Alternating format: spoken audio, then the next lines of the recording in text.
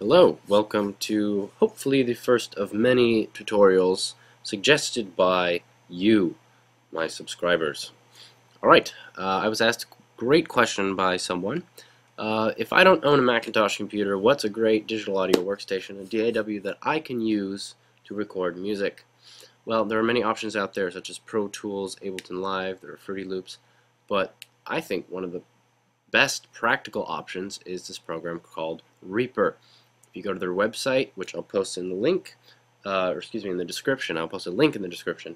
You can go to their website, they have a free download there. The first time you open it, this little thing pops up and says, Reaper is not free. It is a paid software product just like the one you buy in a box from a store. If you use it more than 30 days, you are required to purchase a license. You have been evaluating Reaper for approximately 1 day. You have run Reaper 5 times for a total of 1 hour, 2 minutes, and 41 seconds. Then it goes on to say their licenses are reasonably priced, and they are. You can get them right now for $40, just a personal license, a small business license. And then it says, we are showing you this message instead of crippling this evaluation version of Reaper because we do not feel that technological enforcement of licensing policy is in the best interest of our customers. That way, after the 30 days is up, you will still be able to run Reaper, but it's on you and your conscience to buy a license, which I would highly suggest you do.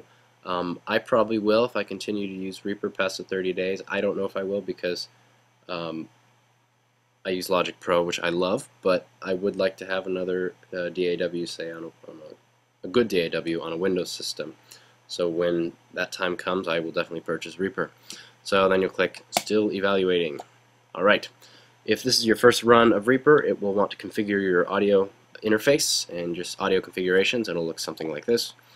I am using my Profire 2626 multi-channel. So if you don't have an audio interface, you can still run Reaper, obviously. But if you do have an audio interface, I suggest you plug it in, get it working. It is a tremendous benefit for recording audio.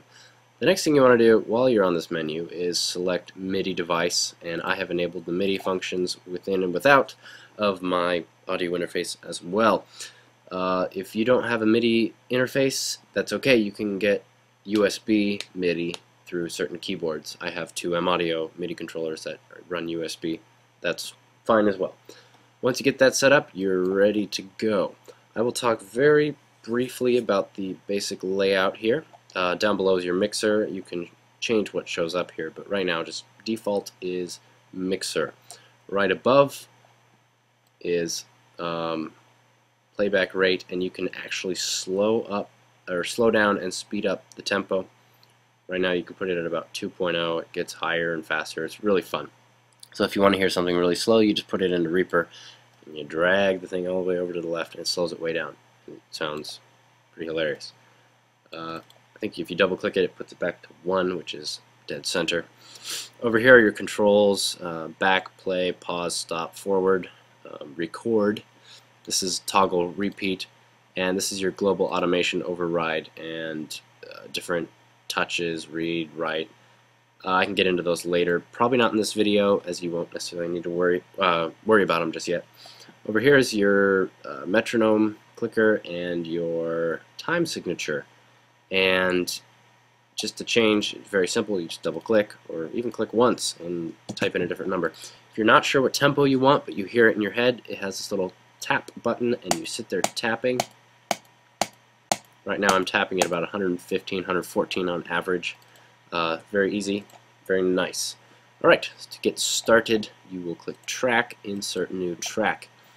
Once a track pops up, you'll click Arm and Disarm, and you can change your inputs right here in a drop-down menu. If you're running an audio interface, it'll show you all the different inputs. If you're not, it'll probably just say built-in input, or like a built-in microphone, or the standard input on the back of your computer or the side of your laptop, whatever. So right now I'll just keep it where it is. I don't want to get into too much detail on how to record audio because I want to focus on MIDI. Standard solo buttons, mute buttons. This is very important. This is your effects window, and Reaper comes fully functional with Cocos effects and VSTs, plugins. Like they have some delay, some compression, some EQ. They even have a pitch correction software that is actually really nice. All these are fully functional, and they're very helpful for mixing and adding effects to things, whatnot. After you've selected your inputs, you will simply just click the record button. Now, I think standard default is to not have any metronome when you record, and I'll tell you how to turn that on. After you record a file, something will pop up, say select file to save or delete. You can simply click save, or you can delete it if you don't like it. I highly suggest, if you're recording different takes of things, you click rename selected and say you want it to be called vocal take 1 or something. I'll just cancel that, and it'll save it to your media bin. So if you accidentally delete a file, you can just go back and get it, and you know what it's called because you named it that. Alright, so I'll delete all because I'm not going to use that. Okay. So now I have another empty track. Okay, now I'll show you how to enable the metronome for recording. If you click Options, Metronome Enabled, that will, when you hit the record button, it'll play the metronome at your selected speed. It's pretty catchy. Again, I didn't record anything, so I'll hit delete all. Okay. Underneath Enable Metronome is Metronome and Pre-roll settings. This is very nice. You can click Run Metronome during playback. I don't like having the metronome when I'm listening back to what I recorded, so you can just uncheck that. Run metronome during recording. Yes, you want that. And you can change the count in. I normally just have one measure, which is 4 beats if you're in 4/4. You can change the metronome volume, the metronome gain, all that stuff.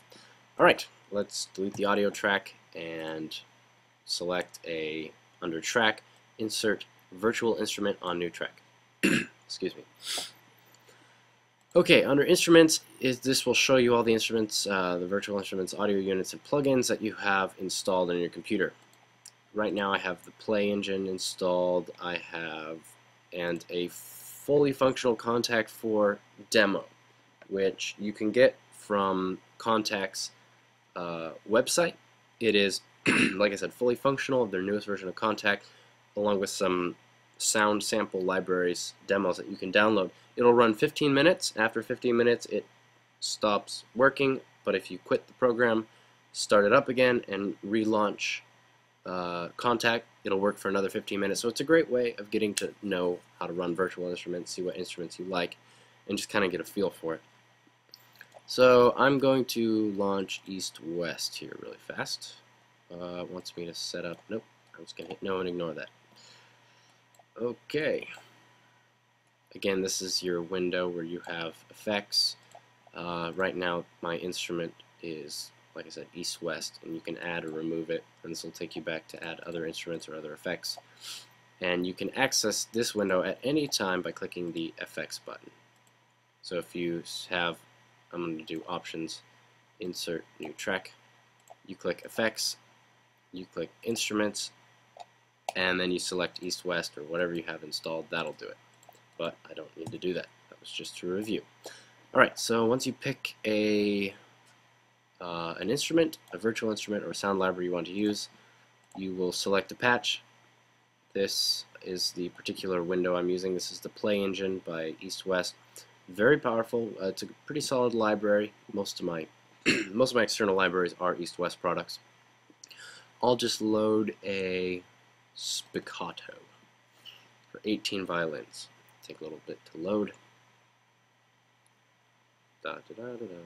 Okay, there we go. Once it's loaded, I will go to the player screen, and this is where you can tweak the individual settings of the instrument, like mic positions and volumes and delay and reverb, all that stuff. I'll get into East-West products later if you guys like. Right now I'll just say that's basically what it does. If you've plugged in the right MIDI tracks and all that stuff, this should just work. You'll play your MIDI controller and it should sound something like this.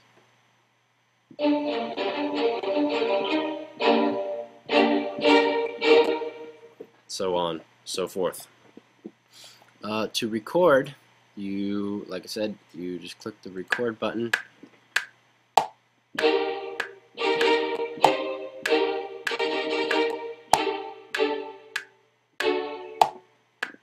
Alright, I just recorded Midi Data, and the Midi Data looks something like this. Oh, by the way, if you use the scroll button on your mouse, it just zooms in and out really easy.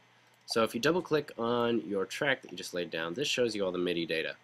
It's kind of hard to explain right now, but basically it shows you the notes on the keyboard, what notes you pressed at what point in time on the measure, and what velocity. You can change your views down here for different events, is what they're called in MIDI. You can explore around with this later. Alright, now that you have your track, something important that you need to learn, and is very handy for recording precise, especially for things like drums, that you want to be very exact, it's quantizing. So if you select your track, select, you go Edit, Item Processing, Quantize Item Positions to Grid, and your little Quantize menu will pop up. I think the default is 16th notes, and if they have different options. T next to something means triplets, but for now, because I'm in 4/4, 16th notes, basically it takes something that you play and moves it to the nearest 16th note, which is a single beat is broken up into 4 beats, and every measure is broken up into 4 beats, so that equals 16 beats per measure. Kind of makes sense. You click Process, and now this is quantized to a beat, or everything to the nearest 16th note. And it will sound something like this.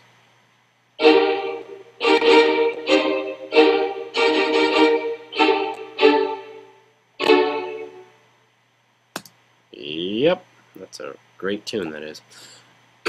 Okay, yeah, once you have quantizing down, that should help really make things sound solid and stick together.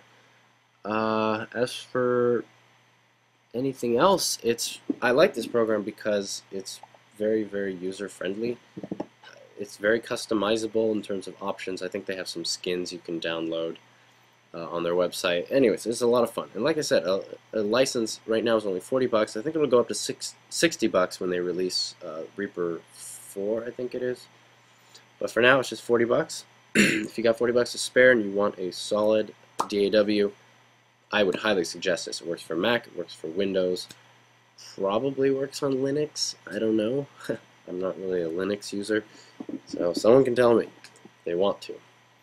Alrighty, I hope you enjoyed this. If there's anything else you want me to do, any more videos, tutorials, whatever, just say the word. Alright, thanks for watching.